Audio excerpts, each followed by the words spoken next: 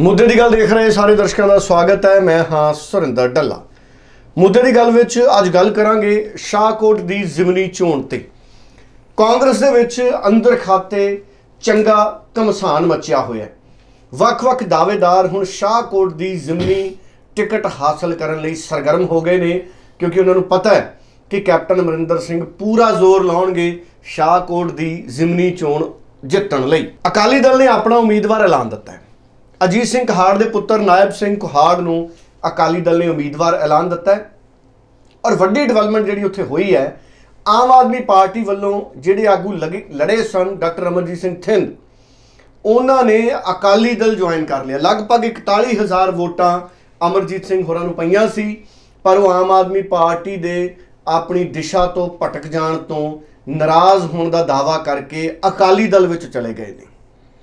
हुण डॉक्टर अमरजीत होना नूं अकाली दल पसंद आ गया, पर जिहड़े लगभग 41,000 वोटां आम आदमी पार्टी नूं पईयां सी, उन्हां दा हुण की होएगा इन्हां विधान सभा दियां जिमनी इस चोण दे विच, इह सारिआं दी नज़र रहूगी।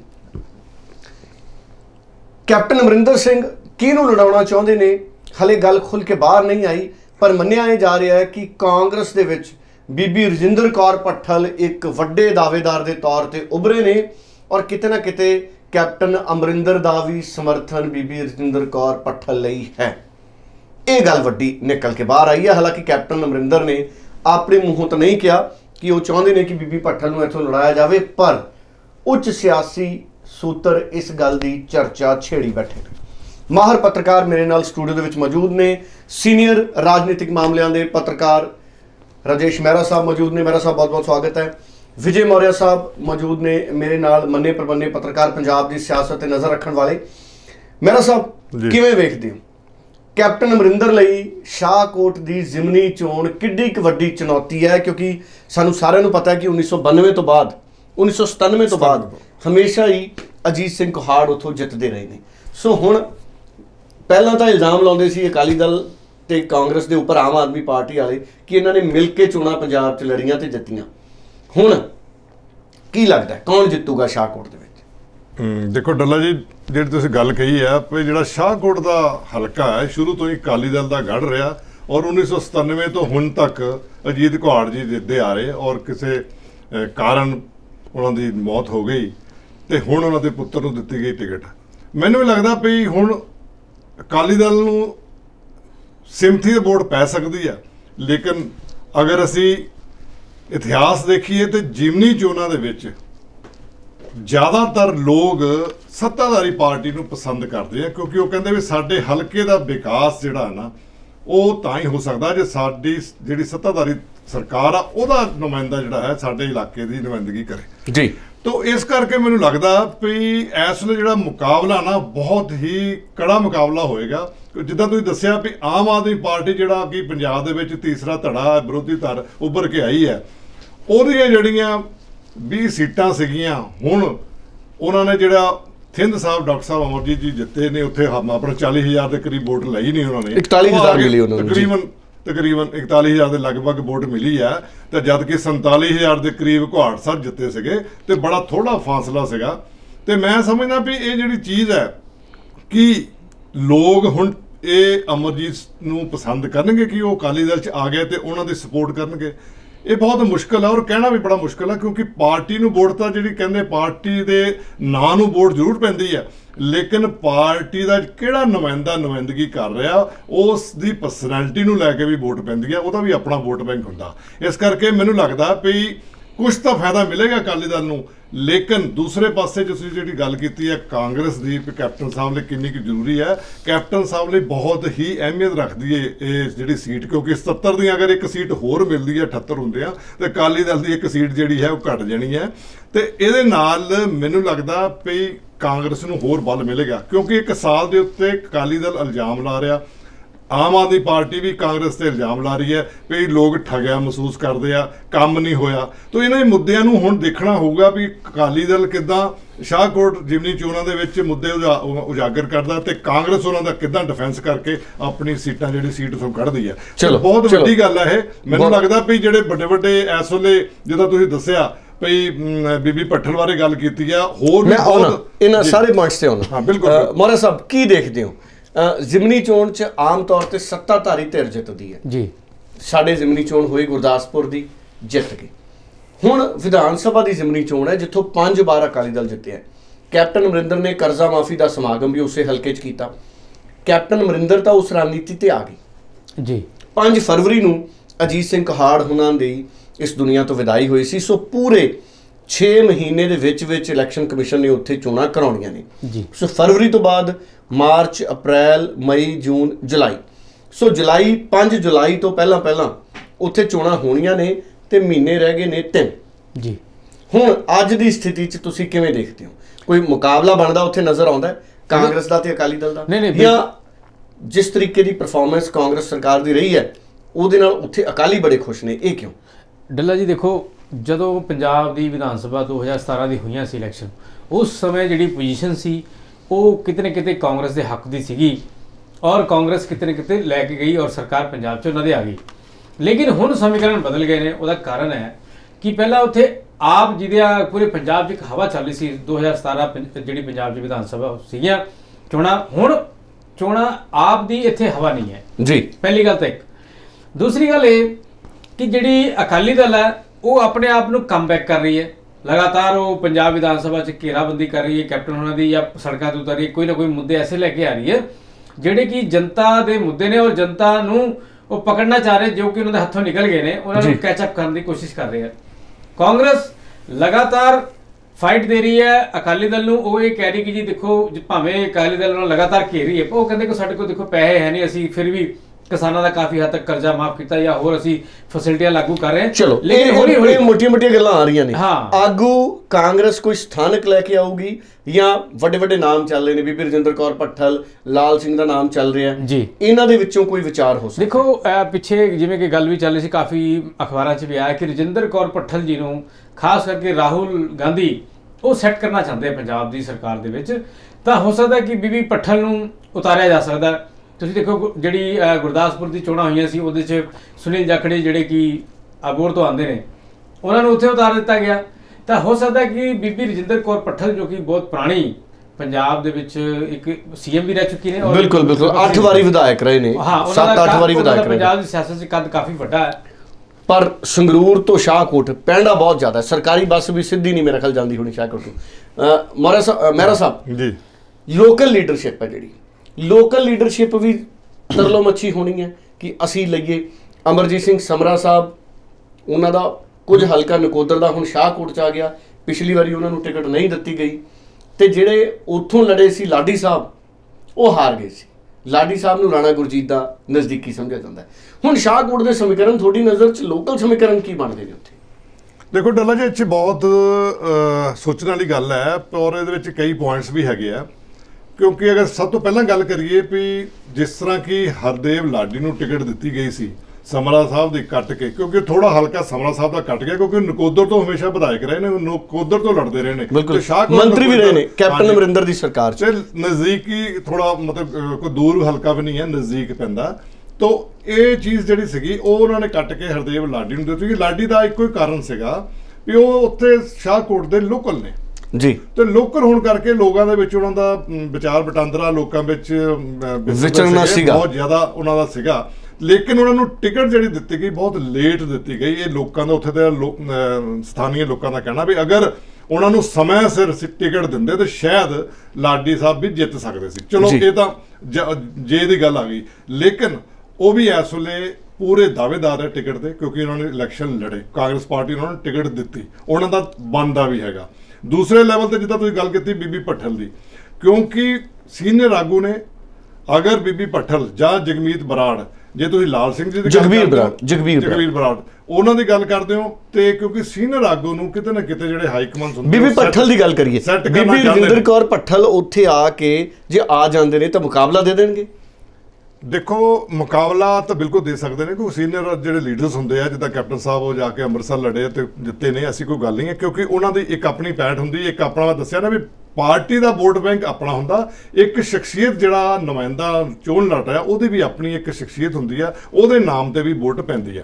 ਤਾਂ ਇਸ ਕਰਕੇ ਮੈਨੂੰ ਲੱਗਦਾ ਅਗਰ ਉੱਥੇ ਬਗਾਵਤ ਨਹੀਂ ਚਾਹੁੰਦੀ ਕਾਂਗਰਸ ਪਾਰਟੀ ਤੇ ਉੱਥੇ ਜਾਂ ਤਾਂ ਬਹੁਤ ਵੱਡਾ ਸੀਨੀਅਰ ਆਗੂ ਉਤਾਰਨਾ ਪੜੇਗਾ ਬੀਬੀ ਪਟੇਲ ਬਹੁਤ ਵੱਡਾ, ਅੱਛਾ ਜੀ, ਜਾਂ ਫਿਰ ਉੱਥੇ ਦਾ ਲੋਕਲ ਨੁਮਾਇੰਦਾ ਉਤਾਰਨਾ ਪੜੇਗਾ ਕਿਉਂਕਿ ਅਗਰ ਤੁਸੀਂ ਪੈਰਾਸ਼ੂਟ ਨਾਲ ਕਿਸੇ ਹੋਰ ਨੁਮਾਇੰਦੇ ਨੂੰ, ਜਿੱਦਾਂ ਸਮਲਾ ਸਾਹਿਬ ਦੀ ਗੱਲ ਕੀਤੀ ਜਾਂ ਤੁਸੀਂ ਲਾਲ ਸਿੰਘ ਜੀ ਦੀ ਗੱਲ ਕੀਤੀ ਜਾਂ ਹੋਰ ਵੀ ਕਈ ਉੱਥੇ ਨੁਮਾਇੰਦੇ ਨੇ ਕਾਂਗਰਸ ਪਾਰਟੀ ਦੇ ਚਾਹਵਾਨ ਵੀ ਅਸੀਂ ਜਿਮਨੀ ਚੋਣਾਂ ਜਿੱਤ ਸਕਦੇ ਹਾਂ, ਤੇ ਜੇ ਉਤਾਰਿਆ ਉੱਥੇ ਫਿਰ ਬਗਾਵਤ ਹੋ ਜਾਏਗੀ, ਫਿਰ ਕਾਂਗਰਸ ਨੂੰ ਫਾਇਦਾ ਨਹੀਂ ਹੋਏਗਾ ਜੀ। ਮੇਰੇ ਨੂੰ ਲੱਗਦਾ, ਮੈਂ ਇੱਕ ਸਵਾਲ ਲੈ ਲਾਂ ਮਹਾਰਾਜ ਸਾਹਿਬ, ਮੈਨੂੰ ਇਹ ਲੱਗਦਾ ਪੈਰਾਸ਼ੂਟ ਦੀ ਜਿਹੜੀ ਗੱਲ ਮੈਂ ਪਿੱਛੇ ਕਰ ਰਿਹਾ, ਪੈਰਾਸ਼ੂਟ ਕਰਕੇ ਤੁਹਾਨੂੰ ਯਾਦ ਹੋਣਾ ਰਾਹੁਲ ਗਾਂਧੀ ਨੇ ਵੀ ਆਪਣੇ ਅਧਿਵੇਸ਼ਨ ਦੇ ਵਿੱਚ ਵੀ ਸਾਫ਼ ਤੌਰ ਤੇ ਕਹਿਤਾ ਸੀ ਵੀ ਅਸੀਂ ਪੈਰਾਸ਼ੂਟ ਰਾਹੀਂ ਕਿਸੇ ਹੁਣ ਤੋਂ ਬਾਅਦ ਕਿਸੇ ਵੀ ਕੈਂਡੀਡੇਟ ਨੂੰ ਨਹੀਂ ਉਤਾਰਾਂਗੇ ਕਿਉਂਕਿ ਲੋਕਲ ਲੀਡਰਸ਼ਿਪ ਨਾਰਾਜ਼ ਹੋ ਜਾਂਦੀ ਹੈ। ਇਸ ਗੱਲ ਨੂੰ ਅਗਰ ਮੱਦੇਨਜ਼ਰ ਰੱਖਦੇ ਹਾਂ ਤਾਂ ਫਿਰ ਉਹਦਾ ਹਰਦੇਵ ਲਾਡੀ ਨੂੰ ਵੀ ਟਿਕਟ ਦੀ ਮਿਲਣ ਦੀ ਸੰਭਾਵਨਾ ਹੈ ਜੀ। ਪਰ ਚਲੋ ਇੱਕ ਵਾਰੀ ਹਾਰ ਗਏ ਸੀ, ਜਗਵੀਰ ਬਰਾੜ ਦੀ ਵੀ ਜ਼ਿਕਰ ਕਰਾਂਗੇ ਜੀ।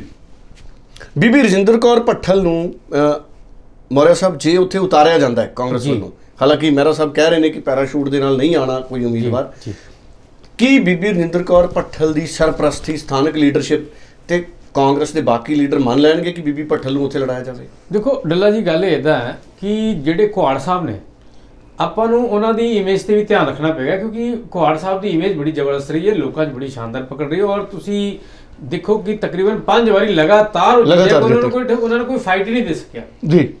ਐਸੇ ਕੈਂਡੀਡੇਟ ਦੇ ਖਿਲਾਫ ਹੁਣ ਉਹਨਾਂ ਦੇ ਬੇਟੇ ਨੇ, ਕਿਉਂਕਿ ਹੁਣ ਉਹਨਾਂ ਦੇ ਬੇਟੇ ਉਮੀਦਵਾਰ ਨੇ, ਲੇਕਿਨ ਤੁਹਾਨੂੰ ਨਹੀਂ ਇਹ ਗੱਲ ਠੀਕ ਹੈ ਤੁਹਾਡੀ, ਲੇਕਿਨ ਰਾਜਨੀਤੀ ਕਿੱਦਾਂ ਚੀਜ਼ ਹੈ ਜਿਹਦੇ 'ਚ ਸਿੰਪਥੀ ਨਾਮ ਦੀ ਚੀਜ਼ ਵੀ ਚੱਲਦੀ ਹੈ। ਕੁਹਾੜ ਸਾਹਿਬ ਦੀ ਜਿਹੜੀ ਜਿਨ੍ਹਾਂ ਦੀ ਡੈਥ ਹੋਈ ਹੈ ਉਹਨਾਂ ਦੀ ਸਿੰਪਥੀ ਵੋਟ ਵੀ ਅਕਾਲੀ ਦਲ ਨੂੰ ਜ਼ਾਹਿਰ ਹੈ ਕਿ ਪੈਣਗੇ।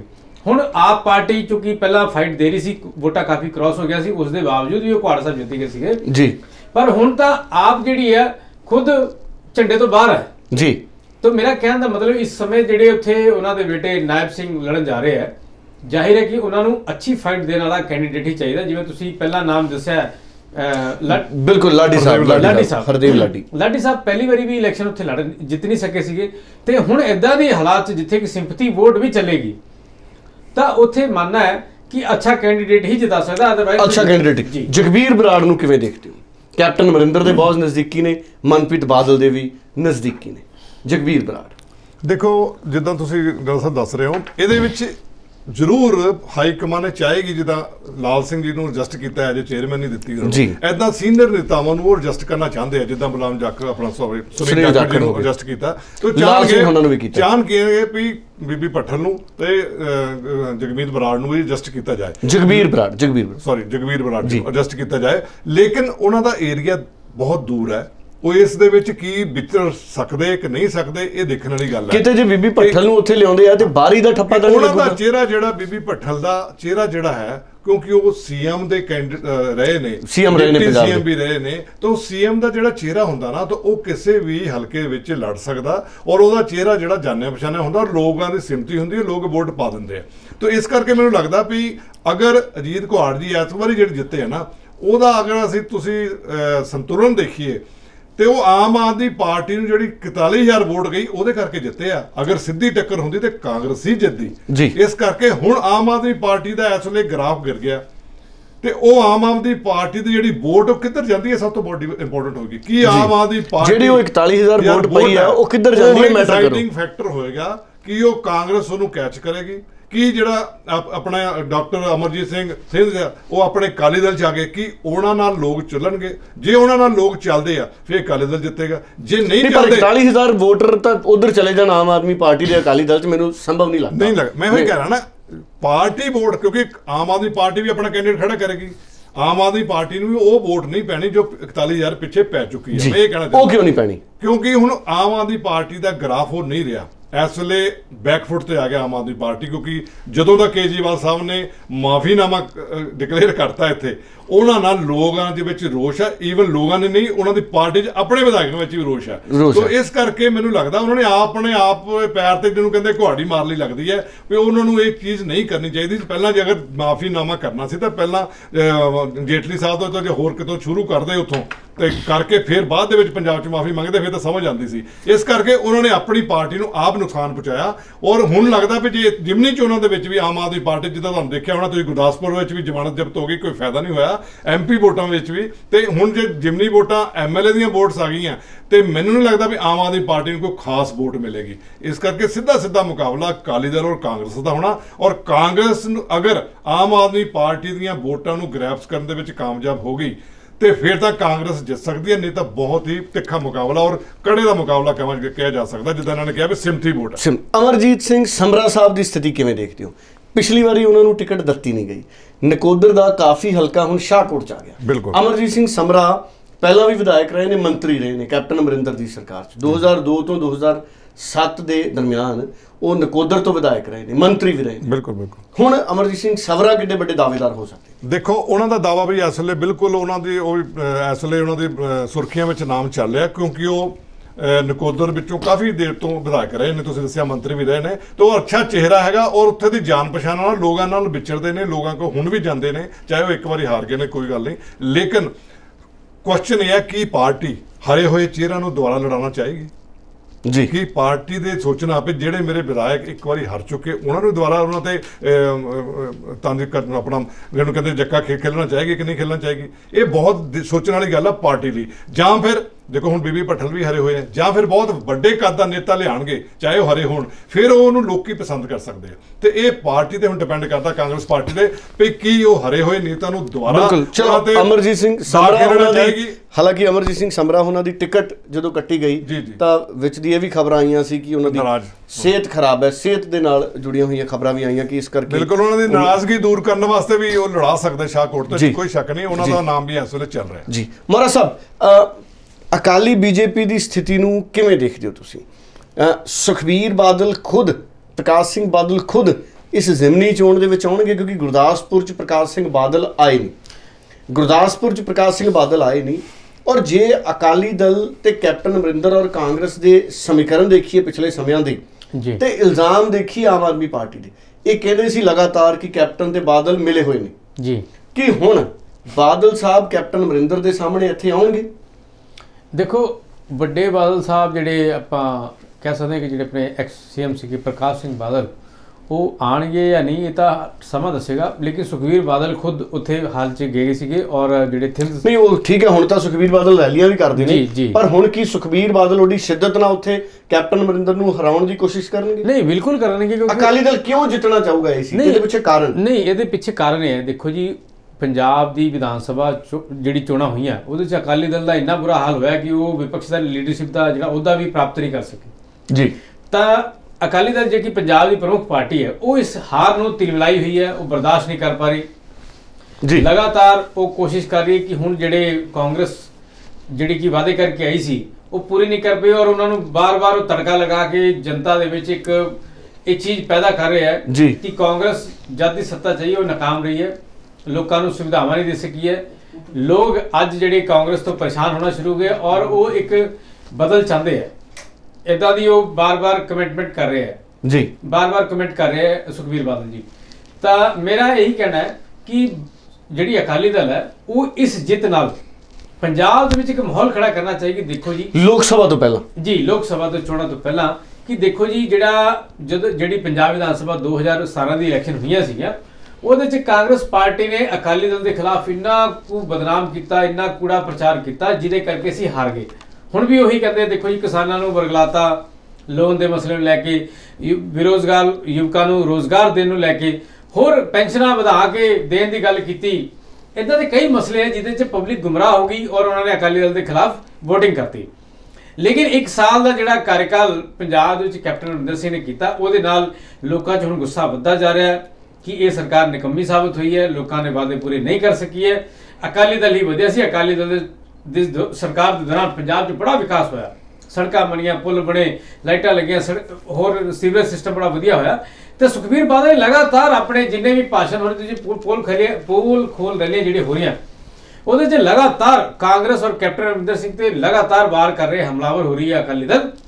ਔਰ ਅਕਾਲੀ ਦਲ ਅਗਰ ਇਹ ਜਿੱਤ ਜਾਂਦਾ ਚੁਣਾਵ, ਇਹ ਬੜਾ ਰੋਚਕ ਹੋਏਗਾ। ਇਹਦੇ ਨਾਲ ਅਕਾਲੀ ਦਲ ਨੂੰ ਸੰਜੀਵਨੀ ਬੂਟੀ ਵੀ ਮਿਲ ਜਾਏਗੀ, ਉਹਨਾਂ ਨੂੰ ਖੜਾ ਹੋਣ ਦਾ ਇੱਕ ਮੌਕਾ ਮਿਲੇਗਾ और कांग्रेस अगर हार जाती है तो उन्होंने बहुत बड़ी नमोशी होगी, क्योंकि लोक सभा नज़दीक है।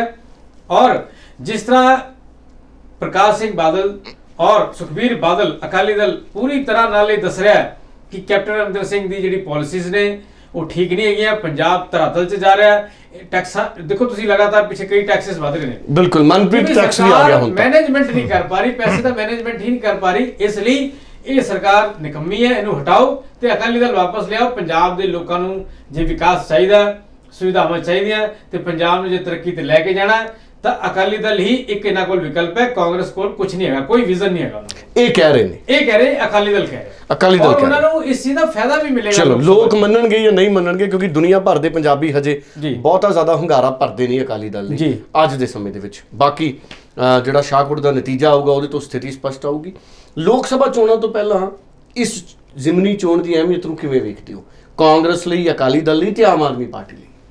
वही मैं गल करना चाहना डॉलर जी, ये एक्चुअल मैंने सैमीफाइनल होएगा, क्योंकि जो आप कहते पहला सैमीफाइनल लोक सभा का जाखड़ साहब ने लड़िया तो जित गए ने, वो सैमीफाइनल हुण लोकी भुल गए। असली सैमीफाइनल हुण आना, क्योंकि हुण जिन्नियां के पोल खोल रैलियां सुखबीर जी कर चुके हैं, उन्होंने जिन्नी पोल खोली सी खोल चुके। हुण इलैक्शन आ गया, महीने बाद नहीं विच सुखबीर बादल ने अपनी पोल भी खोली ਤੇ ਉਹਦੇ ਵਿੱਚ, ਕਿਉਂਕਿ ਜਦੋਂ ਤੁਸੀਂ ਦੂਸਰੇ ਤੇ ਉਂਗਲ ਕਰਦੇ ਹੋ ਤੇ ਫਿਰ ਬਾਕੀ ਉਂਗਲਾਂ ਤੁਹਾਡੇ ਵੱਲ ਵੀ ਆਉਂਦੀਆਂ, ਇਹ ਨਹੀਂ ਗੱਲ ਹੈ। ਲੇਕਿਨ ਜਦੋਂ ਹੁਣ ਤੁਸੀਂ ਇਹ ਚੀਜ਼ ਆ ਗਈ ਹੈ, 2019 ਨਜ਼ਦੀਕ ਆ ਗਿਆ ਔਰ ਇਹ ਸੈਮੀਫਾਈਨਲ ਪੱਕਾ ਹੈ, ਇਹਨਾਂ ਨੂੰ ਸ਼੍ਰੋਮਣੀ ਅਕਾਲੀ ਦਲ ਨੂੰ ਇੱਕੋ ਇੱਕ ਫਾਇਦਾ, ਕਿਉਂਕਿ ਕੋਹਾੜ ਸਾਹਿਬ ਉੱਥੇ ਹਮੇਸ਼ਾ ਜਿੱਤਦੇ ਆ ਰਹੇ, ਲੋਕਾਂ ਦਾ ਇੱਕ ਮਾਈਂਡ ਸੈਟ ਹੁੰਦਾ, ਉੱਥੇ ਦੇ ਲੋਕ ਅਕਾਲੀ ਨੂੰ ਪਸੰਦ ਕਰਦੇ। ਚਲੋ ਠੀਕ ਹੈ, ਲੇਕਿਨ ਲੋਕ ਸਭਾ ਦਾ ਫਾਇਦਾ ਬਾਹਰ ਕਰਨਾ, ਇਹ ਜਿਹੜੀ ਸੈਮੀਫਾਈਨਲ ਹੈ, ਅਗਰ ਕਾਂਗਰਸ ਸੀਟ ਜਿੱਤਦੀ ਹੈ तो कांग्रेस ने पूरे पंजाब च बाकी देश च भी दे देना कि साडी कांग्रेस पार्टी की जिहड़ी पकड़ है अजे भी पंजाब दे विच उदां दी उदां ही मजबूत है। जे किते कांग्रेस पार्टी ये सीट हार जाती है तो 2019 वास्ते बिगल बज जाएगा कि आने वाले समय दे विच 13 दी 13 सीटां जिहड़ियां हैगियां उत्ते कड़ा मुकाबला होएगा और भारतीय जनता पार्टी अकाली दल वध तो वध सीटां जितेगी। ये सब तो वड्डी गल रहेगी, ये सुनेहा जाऊगा। किहड़े-किहड़े तत्थ इस विधान सभा जिमनी चोण नूं प्रभावित करेंगे? किसानी मसला इहदे ते मुद्दा बनूगा, गरीबां दी पेंशन, मोबाइल हजे तक दिते नहीं कैप्टन अमरिंदर दी सरकार ने, रोज़गार घर घर नहीं मिलिया, ये मुद्दा बनणगे, या उत्थे शाहकोट च किसान कर्जा माफ़ी की योजना कैप्टन साहब ने शुरू करके 2-2 लाख के कर्जे तक कोऑपरेटिव के कई माफ़ करते, ਇਹਦਾ ਫਾਇਦਾ ਮਿਲੂਗਾ ਕੈਪਟਨ ਅਮਰਿੰਦਰ? ਦੇਖੋ ਇਹ ਮਿਲੇ ਜੁਲੀ ਟਿੱਪਣੀ ਮੈਂ ਤੁਹਾਨੂੰ ਡੱਲਾ ਜੀ, ਦੇਖੋ ਜਿਹੜੀ ਜੁਮਨੀ ਚੋਣਾਂ ਹੁੰਦੀਆਂ ਉਹ ਲੋਕਲ ਮੁੱਦਿਆਂ ਤੇ ਜ਼ਿਆਦਾ ਇਫੈਕਟ ਕਰਦੀਆਂ ਨੇ। ਉੱਥੇ ਹੁਣ ਤੱਕ ਕਾਂਗਰਸ ਪ੍ਰਸ਼ਾਸਨ ਨੇ ਕਿਸ ਤਰ੍ਹਾਂ ਦਾ ਸ਼ਾਸਨ ਦਿੱਤਾ ਹੈ, ਇਹ ਬੜਾ ਮਾਇਨੇ ਰੱਖੇਗਾ। ਦੂਸਰਾ, ਜਿਵੇਂ ਕਿ ਆਪਾਂ ਕਹਿ ਰਹੇ ਸੀ ਲਗਾਤਾਰ ਕਿ ਵੀ ਜਿਹੜੇ ਉੱਥੇ ਅਕਾਲੀ ਦਲ ਦੇ ਵਿਧਾਇਕ ਸੀਗੇ ਕੁਹਾੜ ਸਾਹਿਬ, ਉਹਨਾਂ ਦਾ ਜਿਹੜਾ ਪ੍ਰਭਾਵ ਰਿਹਾ ਉਹਦਾ ਇੱਕ ਅਸਰ ਤਾਂ ਰਹੇਗਾ ਹੀ ਰਹੇਗਾ, ਆਪਾਂ ਜੋ ਮਰਜ਼ੀ ਕਹੀਏ। मेरा कहने का मतलब इत्थे इक्को ही भाव है कि कांग्रेस की शासन प्रणाली अगर ठीक उत्थे लोगों को लगी तो जाहिर है, क्योंकि जो रोलिंग गवर्नमेंट सरकार होंदी है तो वह अक्सर जिमनी चोणां जित लैंदी है, तो इस करके अगर कांग्रेस ने उत्थे काम लोकल अच्छे किए होणगे उहदा असर उन्हां दी काम ते नज़र आएगा, वो सीट जित सकते हैं। लेकिन अगर अकाली दल की जिस तरह सिंपैथी और कुहाड़ साहब का काम उत्थे रहा लगातार और अकाली दल अपने अच्छे इशू उत्थे उठाने से कामयाब हो जाता, लोगों को सही अपने हिसाब नाल बैकफीड सही देने की जिहड़ी करनी उन्होंने या अपनी पॉलिसियां नूं दसना चाहणगे, अगर उहदे च कामयाब होंदे तो कांग्रेस हार भी सकती है। लेकिन कांग्रेस ये चुनाव किसी कीमत से हारना नहीं चाहेगी, क्योंकि उन्होंने पता जे असीं इत्थे हार गए तो उहदे च एक पंजाब च सीधा एक संदेश जाएगा कि भी देखो कांग्रेस सरकार काम नहीं कर पा रही, अकाली दल जो लगातार 1 साल तो कांग्रेस के खिलाफ बोल रहा सी, इट मीनस कि जिहड़ा अकाली दल है वो कैप्टन साहब के खिलाफ सही बोल रहा सी, कांग्रेस सरकार काम नहीं कर रही और इसीलिए कांग्रेस हार गई। तो कांग्रेस अगर ये चुनाव हार दी तो लोकसभा की चोणों से बड़ा नुकसान होएगा, इसलिए कांग्रेस किसी कीमत से हारना नहीं चाहिए। मेरा साहब पिछलियां विधान सभा चोणों च आम आदमी पार्टी ने वड्डे वड्डे उम्मीदवार उतारे, भगवंत मान साहब नूं लड़ाता जलालाबाद सुखबीर के खिलाफ, हिम्मत सिंह शेरगिल नूं मजीठे के खिलाफ, कि हुण भी आम आदमी पार्टी कोई अजिहा तजर्बा करूगी या उत्थों के स्थानक वर्कर नूं टिकट दो? देखो मैनूं नहीं लगता क्योंकि तजर्बा करोगे, क्योंकि हुण तजर्बे करने वास्ते उन्हां कोल मोहरे नहीं रहे। भगवंत मान जी ऑलरेडी अपनी प्रधानगी अस्तीफा दिता, चलो मंजूर नहीं होया हजे, गुरप्रीत घुग्गी निकल गए, सुखपाल खैरा का ट्रस्ट हो सकता है?